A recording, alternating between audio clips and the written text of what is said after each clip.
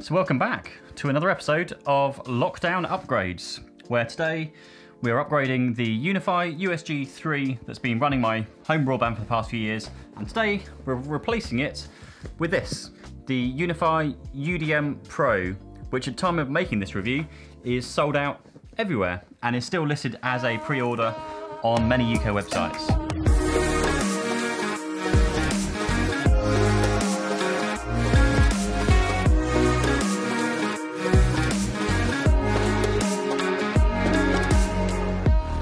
So what exactly is the UDM Pro?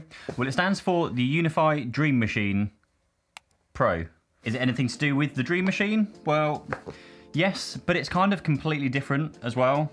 With the UDM Pro, you get an enterprise class router. And when I say enterprise class, I mean a router that's capable of handling gigabit broadband speeds, even with security features such as the intrusion detection and the intrusion protection system switched on. Since my USG 3 isn't as powerful, if I enable those two features on my existing router, it caps my speeds to less than 80 meg. And when I have a broadband connection of over 300 meg here at home, I'd quite like to use all of that. So you also get a built-in 8-port gigabit switch, which isn't PoE, unfortunately, as it would make a few things a lot easier, which we'll get into in a bit. And lastly, you also get something which the Dream Machine did not have on it, which is Unify Protect, which is basically Ubiquiti's latest offering for CCTV. And last time I looked at Unify Protect, it was when installing the system on a CloudKey Gen 2 Plus at our offices. And when we moved in, and to be honest, I've been pretty impressed ever since. The features have steadily been getting better and addressing any major complaints that I've had. And overall, it's just reliable, it's easy to use, and well, it just works. With that said, a couple of things that the UDM Pro does not include are firstly a hard drive for Protect. So you'll need to grab a drive and install that in this slot right here. Drive, slot.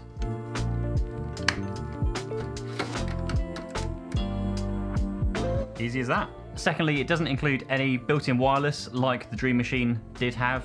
However, this is generally geared towards bigger businesses, so I can let that one go, as typically this will get installed in a server room, way out of the way of anything where built-in wireless would actually be of any use. So instead, you'll need to deploy your own separate wireless network. Since the USG 3 didn't have built-in wireless either, I've already built out my own home wireless network because I also live in a house where the walls seem to be made of solid wireless sucking vampires, to the point where you can literally have an access point on one side of the wall and it not get signal on the other side. Anyway, enough of me talking. Obviously I've popped the 4TB disk drive in the slot for Protect, and I'm gonna go and swap it over for my USG 3, and then hopefully we can just restore the config which I've backed up from the USG 3 over to the UDM Pro and be back up and running pretty quickly. I'm also going to be migrating my CCTV system over to this because at the moment I use Security Spy, which is running on my Mac Mini, and that currently runs all my home automation software. And it's great and it integrates really well, but as a pure CCTV product for ease of use, I actually prefer the Protect software more. So we're going to run with that for a while and just see how we get on with it.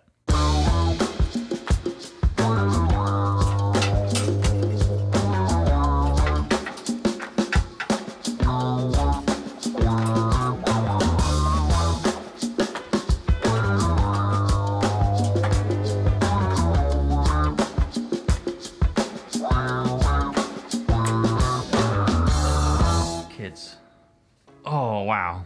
Well, new clothes means it's a day later. And have you ever started something where it's turned into a massive, massive ball ache? You know, the ones where your wife hates you because it's taking so long. Hello, darkness, my old friend. So yesterday I went to put the new router in the rack, only to discover that the rack wasn't deep enough.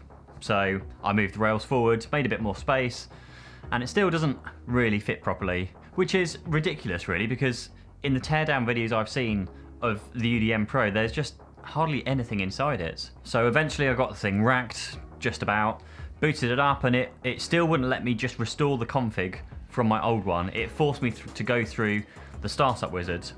And step one of the startup wizard is to get an internet connection. So I plug it in, enter the username and password for the broadband connection, and nothing. Didn't work. Rebooted it. Didn't work. Pulled the hard disk, reset it to factory defaults. Still nothing. What I actually had to do was manually upgrade the firmware via a command line, something which isn't even documented online. I had to piece it together from a number of forum posts and others going through the exact same problem that I was. Finally, once that was done, it actually passed the setup steps and gave me the options to restore the config. Well, hey!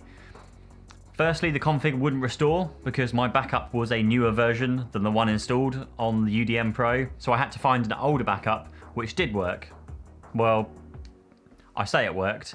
It finished, and then I rebooted the device, and it kind of worked. I could log into the controller sometimes, but none of the devices worked. I tried rebooting it again, and then it took itself into recovery mode for no reason, or at least it said so on the screen on the front of the device, because it still took me back into the normal interface when I tried to connect to it. Basically, this thing seems to be a pile of... What I've done now is I've wiped the whole thing, started from fresh, adopted all of the wireless access points and the switches from around the house, and basically reconfigured it all, which means I've lost all of my settings, all of the names, all of the customizations and configurations that I've set up previously. The Protect system was equally faulty, and this is something that I've ranted and raved about for a while. So I installed the Protect feature, and every time I went to the settings page, it errored. I then had to uninstall it and reinstall Protect, and then it worked. So it's basically an awful lot of faff for what should have been a simple case of switch it on, restore a backup, and away we go. Now it's up and running. Yeah, it's pretty good. It's powerful enough to have all of the security features on without slowing it down. The Protect system, as I've mentioned before, is good, and now it is set up, it will likely revert back to one of those devices you only really touch a few times a year just to do an upgrade on it, or when you want to change some settings. Oh. COVID life. So would I recommend this for either business or home use? And I can't really argue that it's a convenient package. The CCTV and gigabit capable speeds, even with all the security features enabled, but it shouldn't have to be that difficult to get it working. Crawling the internet, I saw hundreds of posts and complaints about similar issues. I just hope that they would have been fixed by now, and you would have assumed that any devices sold would have had that fixed firmware preloaded. So if you're prepared to mess around for a bit to get this working, then yeah, this could be a good option for you. It's affordable. Currently in the UK, it's actually cheaper to buy it from the Ubiquiti European store directly than from any other UK supplier, and they also have stock. But it raises the question once more, something all too familiar when looking at the Ubiquiti product range, and particularly for their line of routers, of how unreliable their firmware releases are, which in my experience has caused frequent issues with setup across basic things like getting an internet connection through to site-to-site VPN tunnels. And well, once it's all working, it works. So I'll let you make up your own mind here. And perhaps if you are setting this up, pick a day that gives you plenty of time to faff with silly firmware issues or risk upsetting the wife or the kids or the boss. Anyway, and as always, thanks for watching. Like the video if you did, subscribe if you're not already, hit the bell icon to be notified of our future videos, and I'll see you in the next one. Thank you, bye-bye.